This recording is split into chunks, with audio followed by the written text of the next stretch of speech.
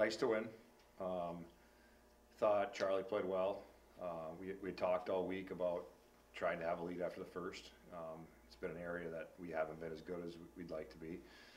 And to be honest, it's hard to win games when you're chasing the game. We found a way last weekend to win a couple after chasing it, but it's nice to be in the front, leading from the front. I thought our offensive zone play was good. I thought as the game went, our neutral zone transition play was good. We got to clean up our D zone. Even though we only gave up a goal, there was a lot of times that we probably had pucks we could maybe have done something better with, and that compounded it. Like the goal they scored, we had a chance to wheel a puck, and we reversed it, kind of right into the teeth of their forecheck. And then we have to play in our end for about 25 or 30 seconds.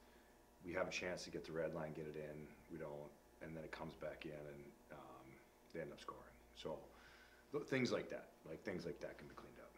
Did you feel there was some lengthy times you spent in your own zone tonight, like a lot of time, or did you feel like too much? Yeah, too much time in our end. Sometimes that can be misleading though, because you look at the shot chart, and everything's kind of coming from the outside, so sometimes being in your end can be a little misleading, but you're definitely right. We spent too much time in there. And was the penalty killing, was that a positive tonight? Positive, yep. Especially in the third period. We needed it.